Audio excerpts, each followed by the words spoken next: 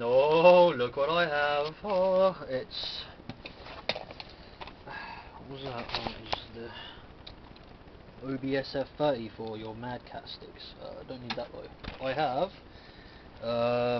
BlazBlue Continuum Shift, and it was only £20. I have no idea why. I mean, it's still sealed and it's not even out yet. And I also went and bought the first one because I never played it. I bought it, but I lent it out and I never got it back. So Mario Mousepad's sweet. So yeah, I never go with the desktop stuff. Yeah, never got it back. So I just went and bought it again for £10, whatever. It was cheap. Never gonna play it, and so I may as well just skip right ahead to the second one. And this here is Continuum Shift. I was about to say Calamity Trigger then. Yeah, so £20, whatever, for the second. I mean, Super Street Fighter 4 was only £30 brand new. So let's open this thing up with an amazing magical stop. Oh, and there we go. It's magically unwrapped. Would you have not guessed? I stopped the camera.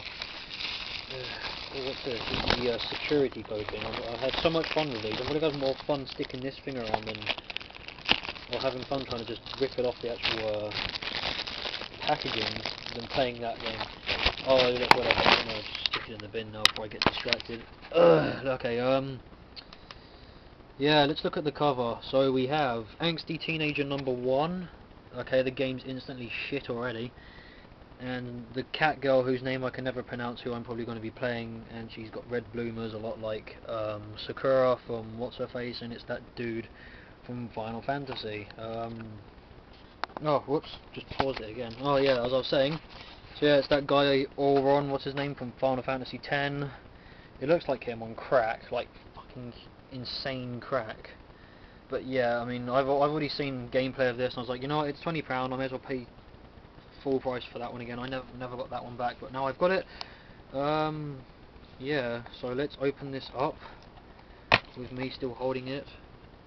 Oh, and there's another angsty teenager on the back as well. You know, the guy with the green hair, with his hat, looking all fucking stupid. Did they do it in this case? Did they do it in this case? No, they did. Oh, no, they haven't been recycling their games. I mean, not recycling. They haven't got the recycle cases, so they're killing the planet. Wow, I haven't seen flimsy manuals like this since the Atari days. Shit. What is this, a poster?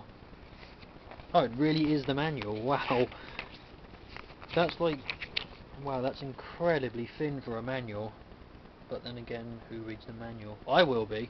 I don't even know how you play this game. It's a whole new fighting universe I'm getting into. Alright, however, I did play the Guilty Gear series, so I do know I know what these guys are capable of, and I believe it's the same people behind it. Yeah, awesome manual there, guys. Definitely good job on that.